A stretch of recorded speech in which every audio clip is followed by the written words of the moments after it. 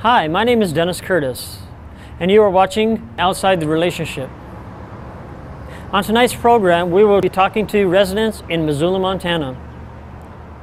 With the divorce rate in the United States at an all-time high of 51% because of infidelity, having affairs, and cheating, we will be taking a closer look at cheating. It doesn't matter what it's called, it all boils down to having a relationship outside the relationship.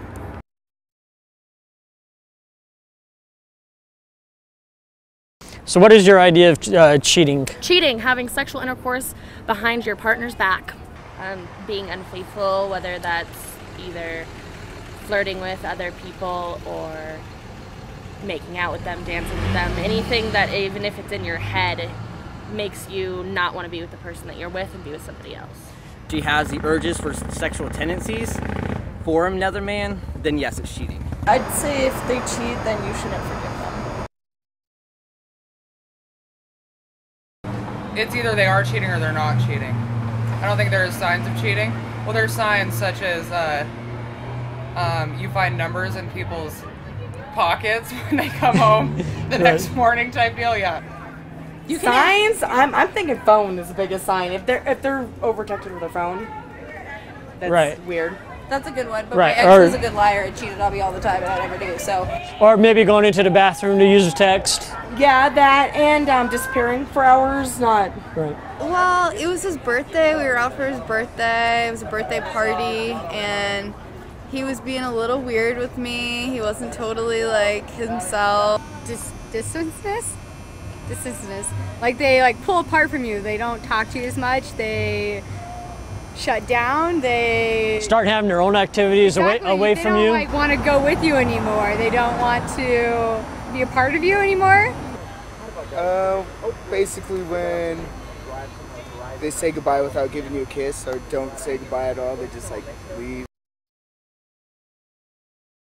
You have to have sex with someone in order to have it considered being cheating. The wife or girlfriend is, spending a lot more time around somebody else instead of him. Right? Now her husband isn't giving her the attention that she needs. So it was her idea, would you like to have video sex? And it was it threw me off at first, but I said, if you want to get naked and go for it, hey, go for it. And she did, and she enjoyed herself. Now, there was no physical contact, but there was that emotional thing. There was a release for her, and her husband wasn't giving her attention. Now, was that cheating? That was her decision. She has the urges for sexual tendencies for another man, then yes, it's cheating.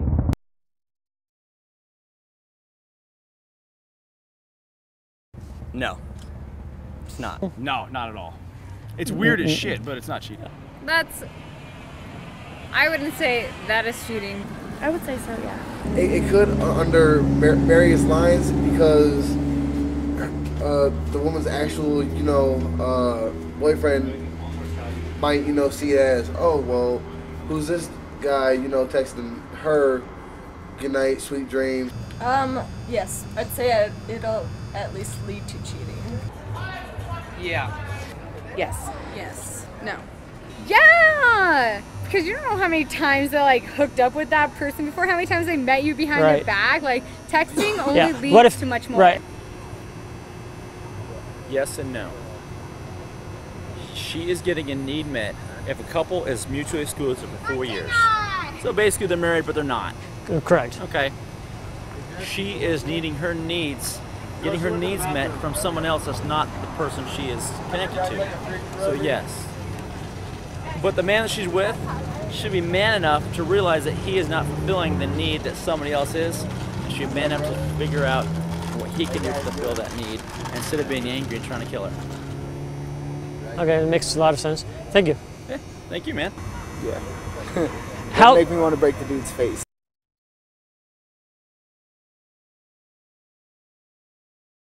Definitely, yeah.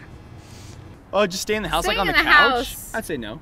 Yeah, if you're just staying in the house, I would say that's different. But if you're staying in the same bed, Yeah, that's pretty much just cheating right there in the open.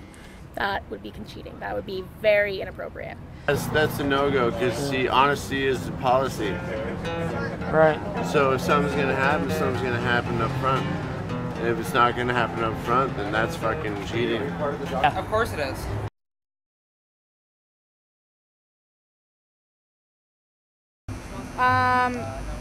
The first time I went through his phone. Okay. And then the second time it was, he was doing it like playing in front of me. Like, I'm not stupid. If you're in the bathroom with a girl for 20 minutes, like, I'm not stupid. Yeah, something's You're my boyfriend. She's my friend. Something's wrong. Right, something's going on there. Exactly. And what was on the phone? The phone, it was just like, I missed you, babe. I got toys for you, babe. Like, dirty shit. Like, hello, you know he has a girlfriend. He told me. Extremely intoxicated, and I told my boyfriend about it and broke up with him.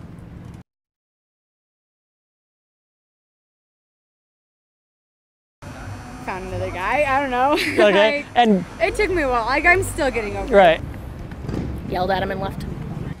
Just, get drunk and pretty much just move on and try to find someone who actually cares. No, I have no trust for men you lose whatsoever. trust? I don't know. I moved away, met new people. Like, I removed myself from the situation. I Right. don't know. Because, we're all friends in the States. I actually had it was a very weird spiritual experience where I was in the process of getting the guy back that cheated on my wife. And as I was getting ready to get him back, I had this really weird experience where I felt like spiritually there's like this ceiling on top of me where I couldn't like connect to God at all. And I was like, that's really weird. And I said, what's up with that? And this, like, I've never really heard the voice of God before, like this, like Monty Python, thing. Yeah. But just inside my gut, I said, you gotta forgive him.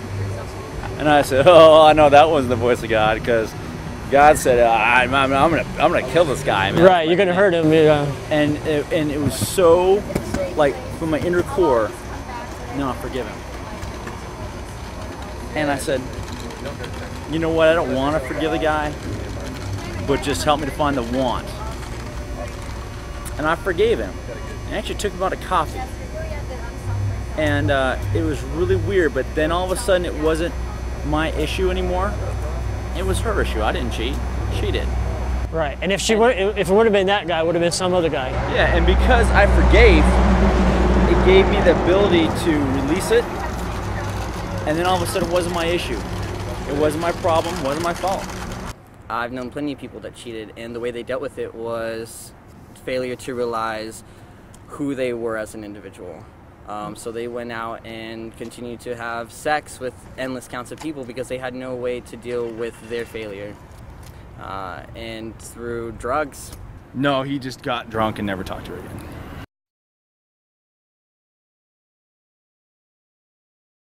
These are things you have to go through, and it's sad that you have to go through this with people, but there are times where it's meant to happen. So cheating, it's not cool to do, not at all.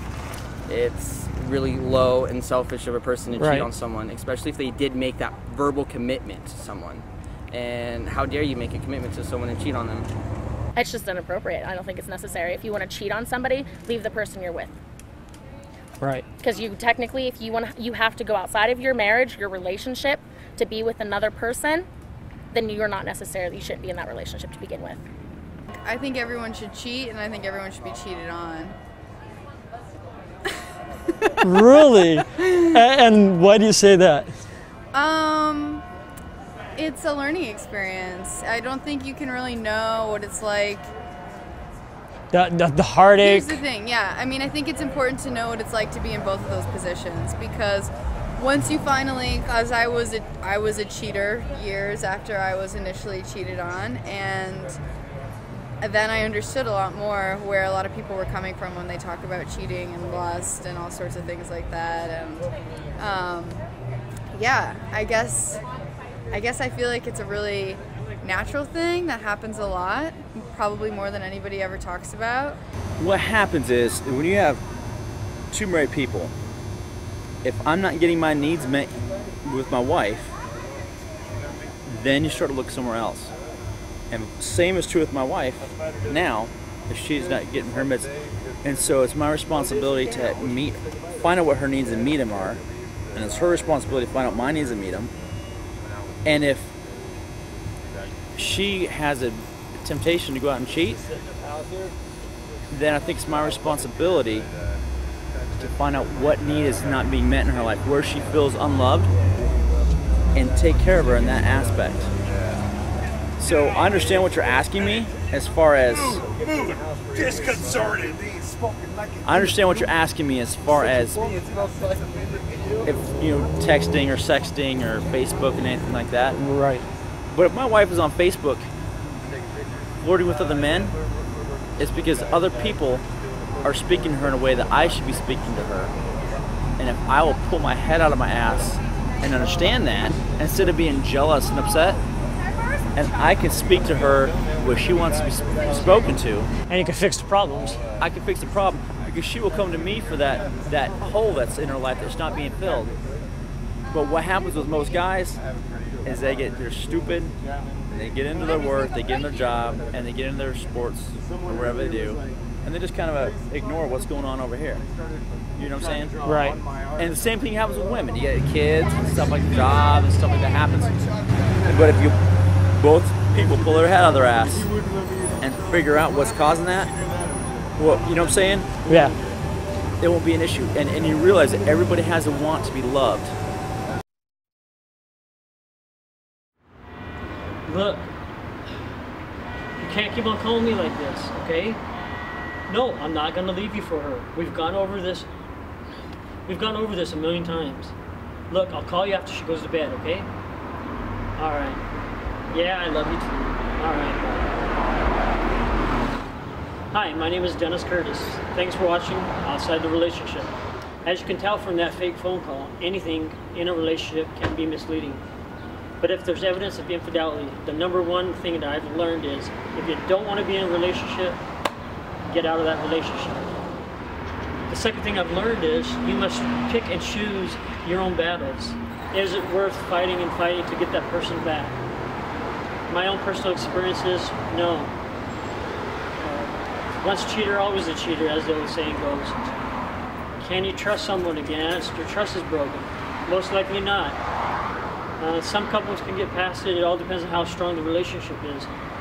But you got to pick and choose which battles to fight. As the host of the program, you might be wondering, what do I think of cheating? What is cheating? Some of the topics that we cover tonight are some of my own ideas of what I believe cheating is. But it's also other people's ideas of what they think cheating is. Some other stuff that we did not cover in the episode that I believe cheating is hiding any information. With today's technology, cell phones, iPads, computers, it is so easy to cheat on someone. Cheating causes a lot of pain, a lot of frustration, makes a person depressed, makes people say and do the wrong things after the relationship ended, not thinking, hey, maybe we could get back together someday. Now ask yourself, what is cheating? Once again, I'm Dennis Curtis. Thanks for watching Outside the Relationship.